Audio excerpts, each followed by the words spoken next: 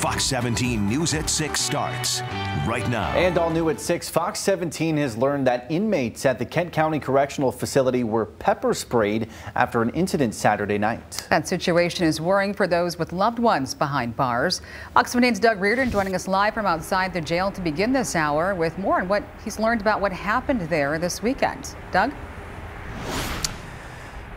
Yeah, Janice, Max, we're told that all of this started on Saturday evening when one of the corrections officers smelled smoke coming from one of the blocks, and it ended after a couple of inmates wouldn't go back to their cells, with those inmates being pepper sprayed.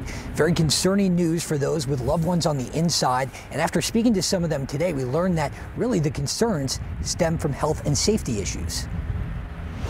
I'm concerned for people that are in there. 4:55 p.m. this past Saturday night, Ashley Lee gets a text message from her fiance's jail-issued iPad. He tells her inmates in his pod have been pepper sprayed and shot with non-lethal pepper balls. The last message I got from him was it was hard for him to breathe and that he was waiting for medical.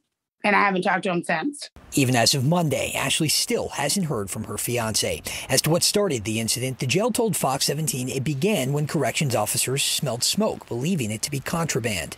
In order to find out its source, inmates were advised to move to their respective cells, the jail told us in a statement today. Several inmates did follow the direction, yet some remained non-compliant and remained in the day-use area. On-duty staff were summoned to assist in securing the housing unit and the cells. The inmates were moved back into their cells by staff for the safety of everyone involved. In response to the use of force, the jail says they used pepper spray and non-lethal pepper balls, adding, "These tools provide an alternative to attempting to physically move several inmates at a time by physical force. With the latter, there is more risk of injury to the inmate and staff," unquote.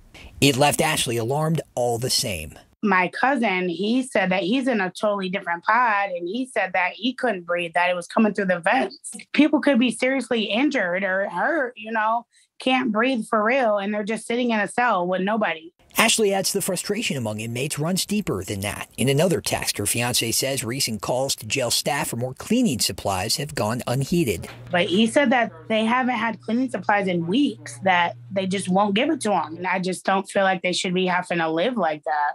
Video calls were down on the jail's website Monday, so Fox 17 couldn't reach any inmates directly.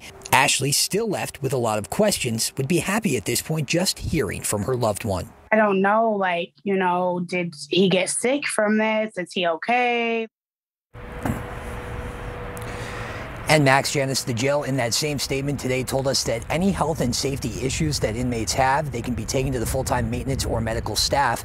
The other thing we learned today, the jail denying the existence that black mold was found inside of the facility. That was something else that we had been getting tips about, so we asked. They said nothing has been found. Live in Kent County, Doug Reardon, Fox 17 News.